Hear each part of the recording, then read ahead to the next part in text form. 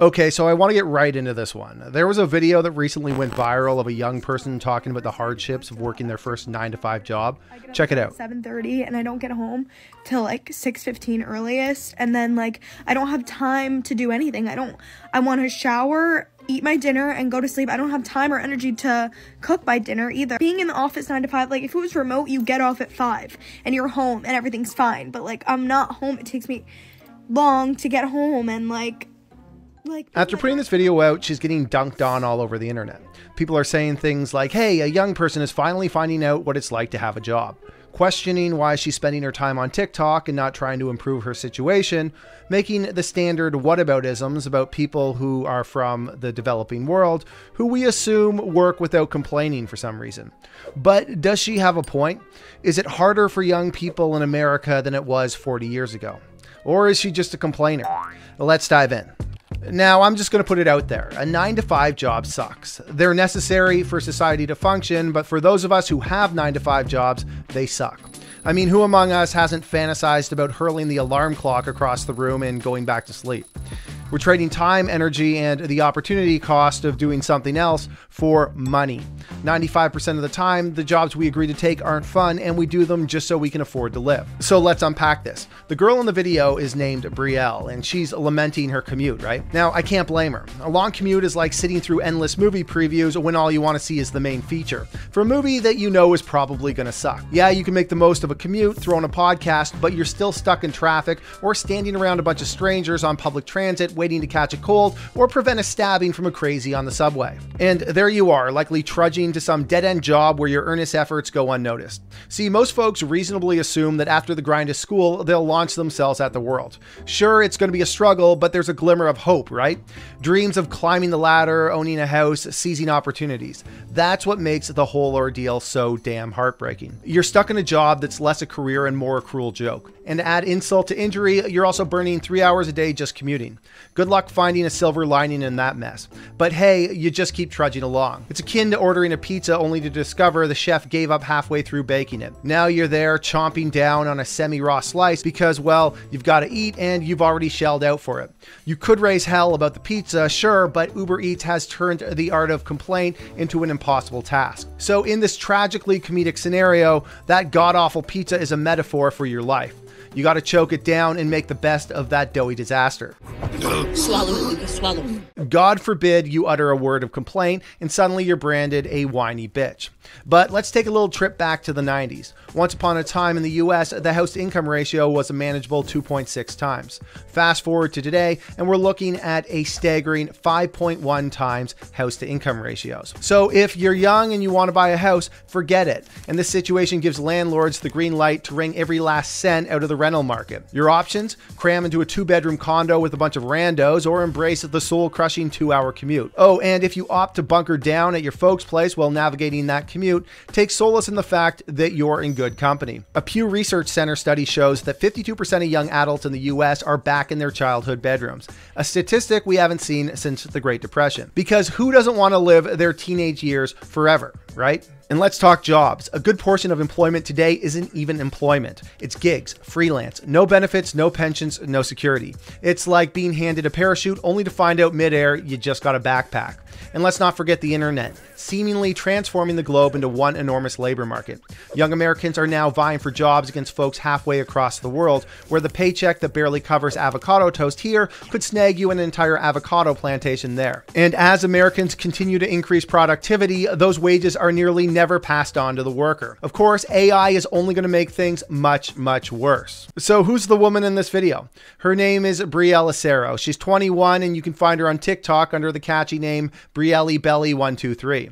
Okay, she's a kid, wearing her emotions on her sleeve, sometimes showing the naive thoughts of a 21-year-old trying to figure the world out. And it's hard to know what exactly she's thinking when she's making these TikToks. But still, she's built a following on TikTok with an impressive 132,000 followers and piling up an impressive 9 million likes. Maybe she's not that lazy and dumb after all. Dave Portnoy once sold Barstool Sports for $300 million, which was effectively a bunch of huge social media profiles. Mr. Beast has said he's been offered over $1 billion for his YouTube channels. Perhaps as her following grows, she's going to find ways to monetize it and maybe get out of that 9-to-5 job. But still, not everyone can aspire to be an influencer. In a recent follow-up video on her TikTok page, Brielle shed some light on her situation. She acknowledged her fortunate post-grad job acquisition, explaining that she sent out countless applications over a 5-month period before receiving an offer from her unnamed employer. The catch? The job was in New York, a place she couldn't afford to live in, forcing her to reside in New Jersey and tackle a daily commute that's an hour and a half each way. That is 15 prime awake hours of your life a week that you aren't getting back. So I get it. I can relate to this. I've been in that boat before, and I know how hopeless it can feel. Now, here's the part where I get a little bit lost, and she kind of contradicts herself. She laments how the pandemic-induced shift to remote learning threw her usual routine out of whack, making the whole 9-to-5 gig feel like alien territory. She's griping about despising the commute, yet simultaneously blaming the absence of said commute for messing up her education. Then she makes a plea to rethink the age-old 9-to-5 slog, suggesting we need a societal overhaul. Like suddenly the entire world should just give up on all the infrastructure and economics we've built just because she doesn't enjoy her commute. I'm struggling to see how that's supposed to pan out or how tossing such a proposition out there even accomplishes anything. Nobody's stopping her from shacking up in a Costa Rican hut and playing tour guide to some French-Canadian tourists who are itching to escape their resorts for a few hours. Yet still, she'd rather be a cog in the society she totally hates. Now look, if you're a person who hates their job and you have a terrible commute, I sympathize with you. I honestly do. But if I can be so bold as to give you some life advice, here it is. There's a grim reality of why 9-to-5 jobs are a thing.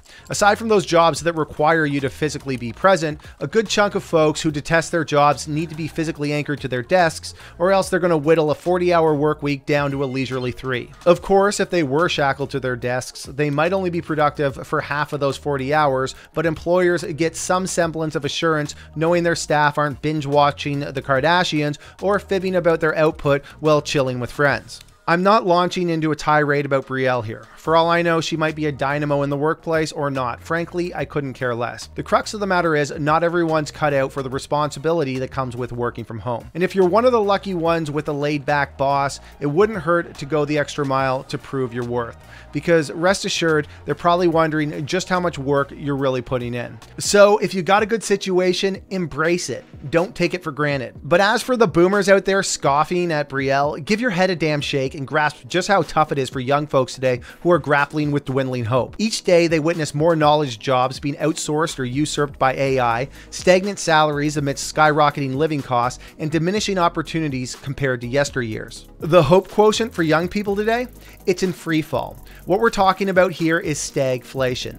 Waking up each day to a gradually declining standard of living as opportunities fail to keep pace with escalating costs. Japan's been in this rut for decades, resulting in forests that have become notorious as spots for despair-driven suicides. So go ahead and chuckle at Brielle's plight. But if you're oblivious to the hurdles her generation faces, then you have lost the plot. Alright everybody, thank you for watching. If you enjoyed this video, please let me know what you think in the comments section. Do you have to do a commute? What do you think of it? Do you enjoy it?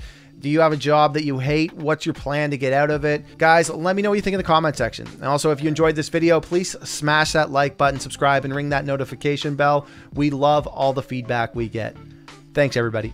So guys, we just recently launched this channel and we noticed that 99.9% of our viewers are not subscribed. So if you enjoyed this video, we need your help in growing this channel. By subscribing, that would help us keep the lights on and make sure that our crews have jobs in these uncertain times. So please hit that subscribe button and we promise to make more quality videos that I'm sure you're gonna love.